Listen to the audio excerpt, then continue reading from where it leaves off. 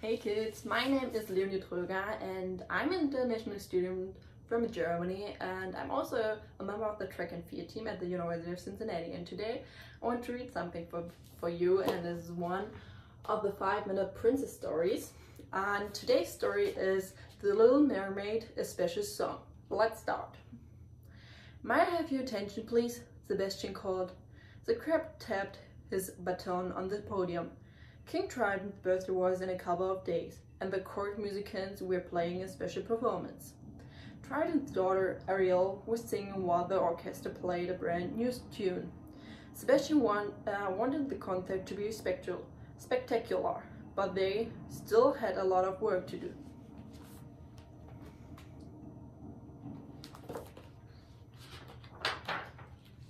The crab raised his baton. The musicians began to play. Beautiful music filled the sea until clang. Who did that? Sebastian demanded. I did, a young mermaid named Coral. He replied quietly. The best way to play the cymbals is to hold on to them. Now, if there are no more interruptions, Sebastian said grumpily, let's continue. The rehearsal went from bad to worse. Coral dropped her cymbal a second time. Clang! Then she tripped and landed on top of the kettle drum. As Ariel watched, Sebastian threw down his baton. Rehearsal is over, the crab yelled and stormed off.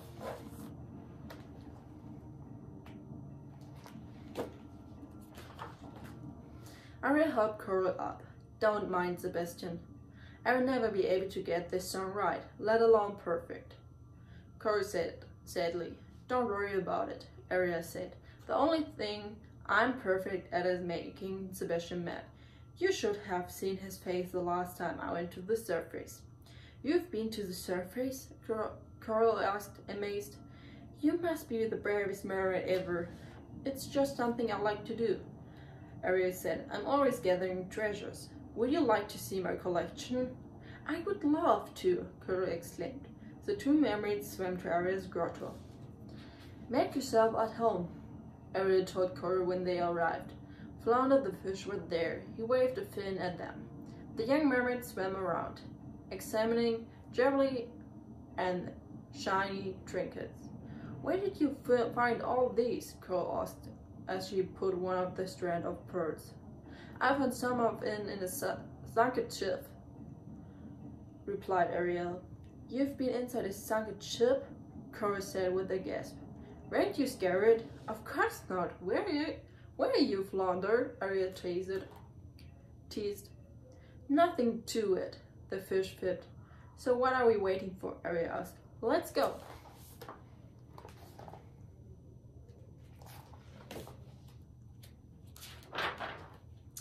Coral and Flounder trailed behind Ariel.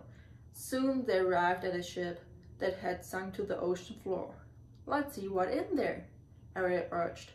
Her friends followed her through a large porthole. Inside the ship, Ariel found an old steamer trunk. Look at this, she cried, holding up a purple parasol. And this, Coral exclaimed, picking up a fancy lampshade. I wonder what it's for. My friend Scuttle can tell us, Ariel said. Follow me. Where are we going? Coral asked Flounder. To the third surface, he replied matter-of-factly.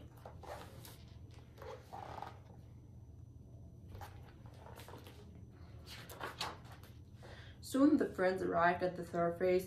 Scuttle the seagull examined their treasures.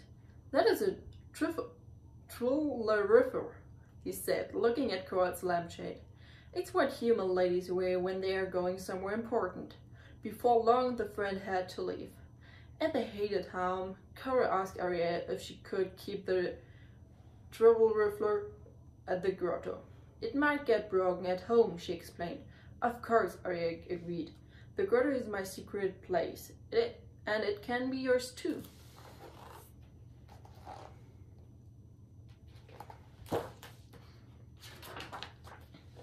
A few days later, as Ariel swam toward the grotto, she heard someone singing. The voice was strong and clear, but sweet too. When Ariel arrived, she saw a new friend. Coral, I didn't know you had such a lovely voice. You should be singing the concert, not playing the cymbals. The little blonde mermaid shrugged. I just like singing to myself, she explained. I've never actually performed. The next day at rehearsal, Sebastian made Ariel and the orchestra practice over and over, but something always seemed to go wrong.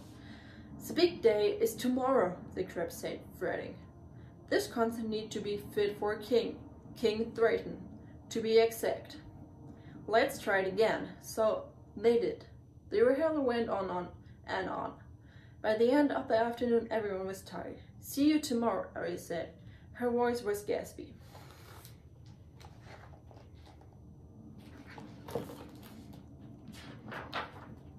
On the day of the concert, Ariel could only whisper. She had lost her voice. Luckily, she knew who would take her place.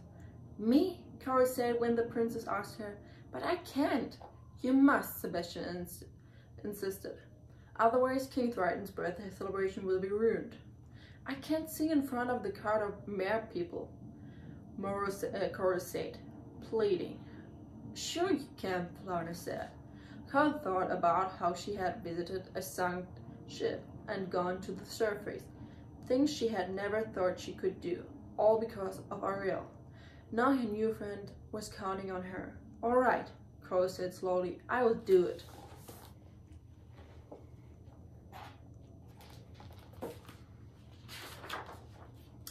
That night, when Coral peeked out from backstage, she nearly fainted. The entire kingdom was there, including her parents and her brothers and sisters. King Triton and Ariel sat in the royal box. When it was time, Coral took a deep breath and swam on stage. As the orchestra started playing, she sang softly, but as she went on, Coral's voice got louder. Before she knew it, the concert was over and the audience began to clap and cheer. Coral, said Sebastian, smiling, you can give away your cymbals. From now on, you're going to be a court singer.